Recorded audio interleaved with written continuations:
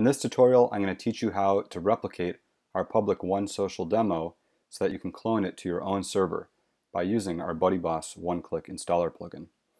So here we are on the demo. In order to replicate this, the first thing you need to do is set up a WordPress install, and then you're going to want to upload the BuddyBoss one-click installer plugin. If you purchased OneSocial from us, when you go to buddyboss.com to your downloads area, you should see that one-click installer plugin available. And then let's go ahead and upload it, install, and activate. And then we're going to head over to the one-click install settings. So here you'll see we have a bunch of demos you can install. We're going to want to install the OneSocial demo. Click download, and it tells us it has downloaded the demo package to the server. Now it's ready to install. Before proceeding, it gives us this warning, which I suggest you read. It's basically telling you that all the data in your WordPress install is about to be erased and replaced with the data from our demo. So make sure if you have any data here that you care about that you back it up before proceeding, otherwise it will be erased. Before we're able to proceed, we need to install the OneSocial theme and all of the plugins that are from the demo to our server.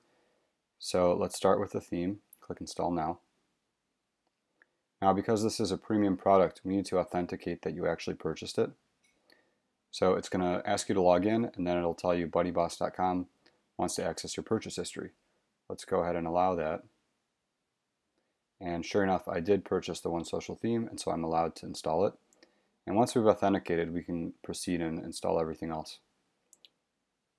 So just go ahead and install all the plugins one at a time.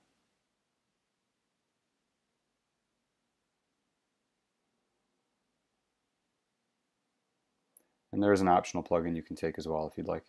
So now that the required themes and the required plugins have all been installed, the one-click install button lights up orange, which means we're ready to go.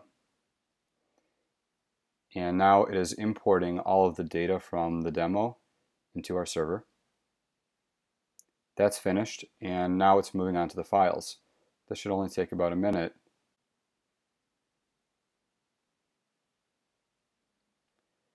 It tells us the demo is completely imported. Let's click View Site. And here we go. The demo has been successfully installed on our server, and at this point you should be all set.